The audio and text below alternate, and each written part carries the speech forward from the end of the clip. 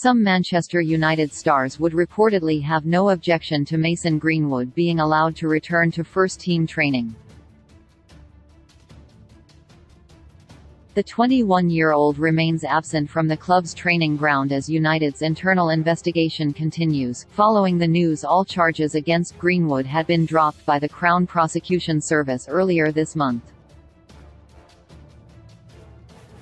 Greenwood was charged with attempted rape, assault and coercive behavior after being arrested by police in January 2022.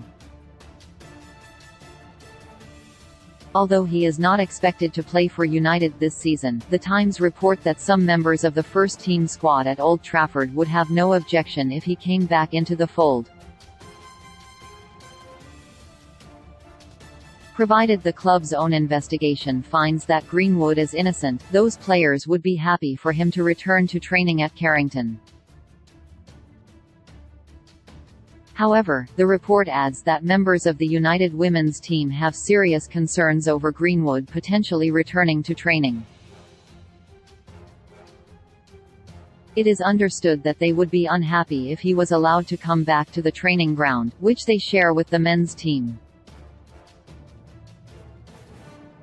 The women's players do not expect Greenwood to be recalled to the first-team squad.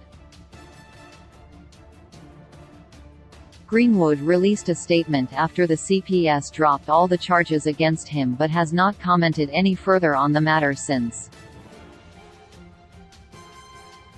The statement read, "I am relieved that this matter is now over and I would like to thank my family, loved ones and friends for their support.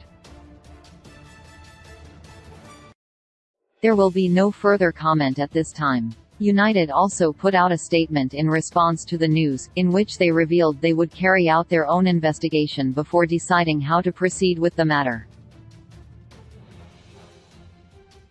Greenwood still has over 2 years remaining on his current deal at Old Trafford. He has scored 35 goals in 129 appearances for United since making his debut as a 17-year-old in March 2019 but has not played for the club since a home win against West Ham United in January last year.